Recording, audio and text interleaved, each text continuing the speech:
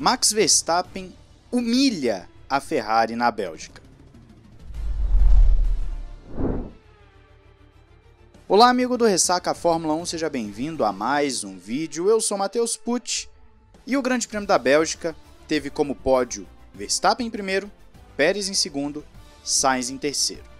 Pode parecer muito normal falar, ok, temos duas Red Bulls, uma Ferrari no pódio, nada fora daquilo que estamos acostumados a ver em 2022.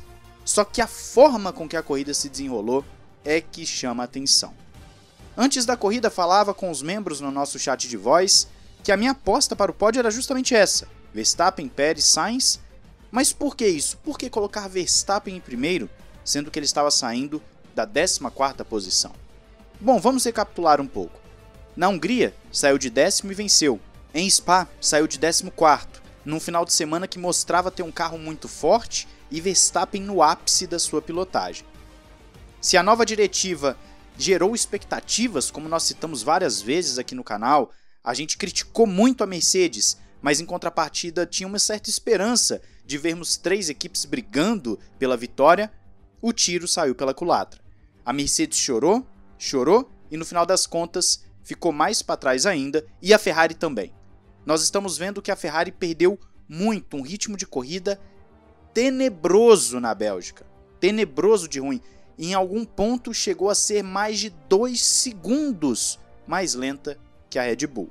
Você não ouviu errado. Em um determinado momento, mais de 2 segundos mais lenta que a Red Bull por volta, e durante um bom tempo foi assim.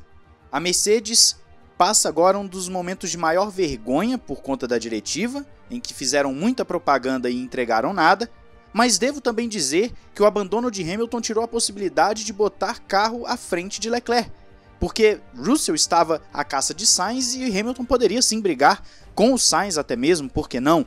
Colocar 2 carros à frente de Leclerc seria um banho na Ferrari, que tem sido um show de incompetência a temporada inteira. Já já a gente vai falar do Verstappen, quero me concentrar agora em Mercedes e Ferrari. Na primeira volta, Hamilton abandona, tenta, numa batalha com Alonso, dar aquela espremida e os dois se tocam, Hamilton abandona. Eu disse que é um acidente de corrida e mantenho a minha posição, só que sim, se a gente tivesse que considerar um culpado, seria Hamilton, porque Alonso estava do lado. Eu sei que alguns vão falar que o Hamilton estava com meio carro, não sei o que, só que, gente, por favor, vamos parar com essa brincadeira que parece ser até mesmo infantil. O piloto não vai calcular se é meio carro, 10 centímetros para cá, para lá, a 200 e tantos por hora, sem contar que ali a curva estava mais pro Alonso, ele estava por dentro. É uma outra situação. É acidente de corrida porque é uma disputa de posição normal. 2 grandes pilotos disputando uma posição, que era uma posição que valia muito naquele momento, estavam brigando por pódio. Então é normal, os caras se tocaram e um acabou sendo prejudicado. O Alonso também teve um ritmo de corrida bem ruim depois disso. Em alguns pontos específicos da corrida, talvez tenha danificado o carro. Mas o abandono de Hamilton tira a possibilidade da Mercedes de brigar com 2 carros contra o Sainz no final da corrida, o que mostra que a Mercedes ainda tem uma esperança, através de ser minimamente competente na estratégia, de bater a Ferrari no campeonato de construtores. A Ferrari foi um show de horrores. Quem assistiu a corrida sabe. Primeiro, largou o Sainz de pneus macios. Não existiu uma lógica para isso. Geralmente você vai querer cobrir o cara que está atrás de você. Não tem por que você querer cobrir o Verstappen que está largando lá em 14º. E aí, no caso, o Sainz perdeu o ritmo muito rapidamente.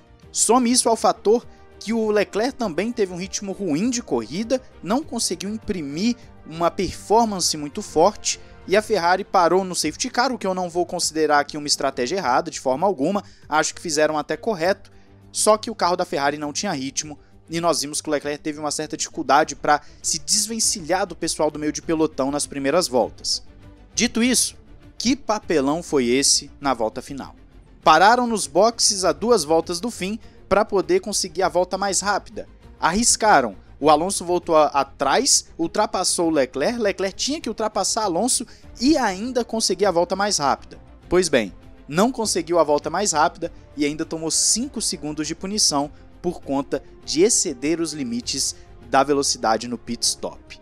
Algo que é quase cômico, vindo de uma Ferrari que tem a maior história da Fórmula 1, mas que ultimamente tem sido motivo de piadas na internet por simplesmente não conseguir acertar em 2 corridas seguidas. A Ferrari acumula uma sequência absurda de erros tenebrosos, monstruosos em estratégias e também erros de piloto. E no final das contas, Verstappen está 93 pontos à frente de Leclerc. Até a Hungria, a Ferrari tinha carro para brigar com a Red Bull.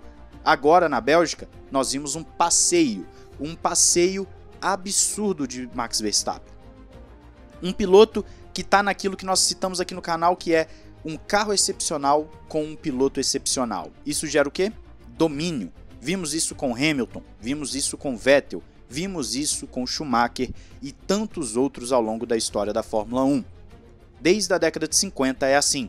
Se o carro é excepcional e o piloto também, você tem exibições excepcionais. Chega a ficar chato, sim, chega a ficar chato, a gente quer ver disputa, mas não tem como não elogiar a performance de Verstappen. Vejo algumas pessoas querendo desmerecer, assim como quiseram também desmerecer o Hamilton no seu período de domínio. É normal, sempre vai ter quem desmereça. Mas no final das contas temos que aproveitar cada segundo desses caras.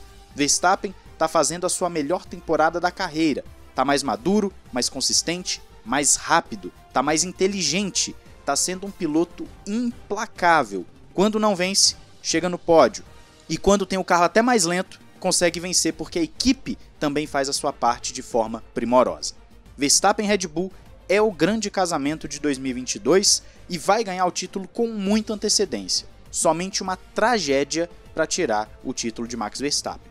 A corrida na Bélgica é um tapa na cara da concorrência e mostra que se a gente colocasse Pérez naquele carro do Verstappen, ele não faria a mesma coisa. Você precisa de um piloto excepcional para corridas excepcionais. Foi assim, por exemplo, no Brasil em 2021. Se Bottas estivesse no lugar do Hamilton, ele não faria o que Hamilton fez. Nós precisamos valorizar esses caras, porque eles são o ápice do automobilismo, o ápice da performance. Eles valem o ingresso. Esses caras, quando a gente tem a oportunidade de conversar de Fórmula 1, nós vamos citar eles. Queremos disputa? Queremos. Queremos ver 3, 4, 5 equipes brigando, roda com roda. Não está acontecendo. Sabemos que o regulamento ele vai ao longo do tempo se estabilizando. Nós estamos falando desde o ano passado. É para 2023, 2022 ainda deve ter um domínio, alguma coisa assim. Tava indo tudo bem até a Hungria, porque a Ferrari, querendo ou não, mesmo com os erros, tinha um carro rápido. Mas se a diretiva afetou tanto assim a Ferrari, o tiro saiu pela culatra, porque nem a Mercedes chegou. A Mercedes também ficou para trás e a Red Bull melhorou. E detalhe importante, a Red Bull ainda não está com o chassi mais leve. Aquele que citamos aqui no vídeo, de 2 a 3 décimos mais rápido? Pois é, imagina quando vier.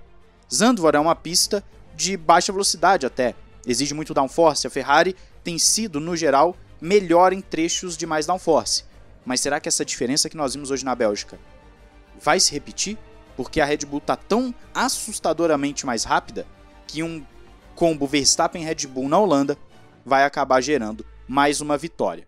Verstappen está a apenas 3 vitórias para se igualar a Fernando Alonso na carreira. Só para você ver o quanto que está sendo absurdo esse menino na Fórmula 1. Quero saber a sua opinião da corrida, mais tarde vamos falar do meio de pelotão para vocês. Um grande abraço, valeu e falou!